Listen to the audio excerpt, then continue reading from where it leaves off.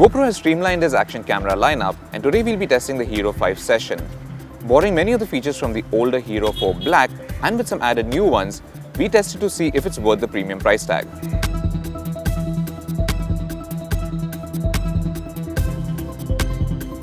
The Hero5 Session is virtually identical to the older model in terms of design. The small cube shape makes it easy to mount or place pretty much anywhere. There's a dust and moisture resistant flap on the side which protects the USB Type-C port and microSD card slot.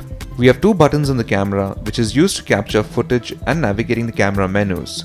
There's a small monochrome LCD display which shows you battery life and other settings. The backlit text has good brightness and is even legible under sunlight.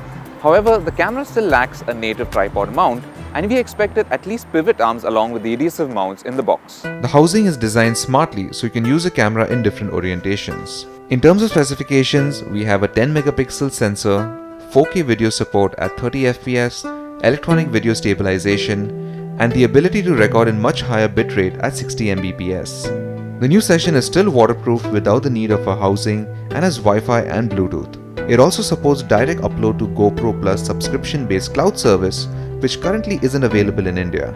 Voice control is a new feature for the Hero5 family, and this works pretty well provided there isn't much ambient noise. You can trigger various functions by saying the pre-programmed commands.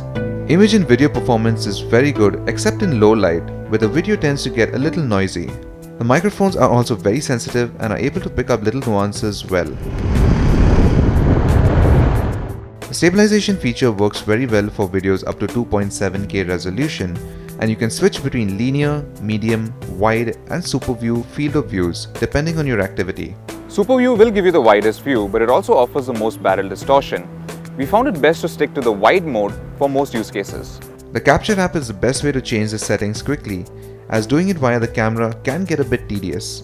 The app lets you transfer files from the camera to your phone, which then can be edited in GoPro's Quick app. The Hero5 Session can now do 30 fps burst shooting, along with looping video and simultaneous video plus photo and time-lapse video, which wasn't possible before. Battery life varies drastically depending on the resolution you're shooting at and if you have the wireless connection enabled or not. At 4K resolution with the wireless off, we got about an hour of battery life, but dropping to low resolutions does give you more runtime. Overall, the Hero5 Session offers most of the features of the new Hero5 Black in a much smaller package, making it a worthy successor to its predecessor. New features like voice control and 4K video are great additions to have.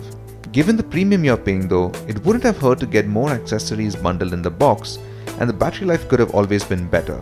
So thanks for watching our review. Give us a thumbs up and subscribe, and follow us on Facebook, Twitter and Instagram.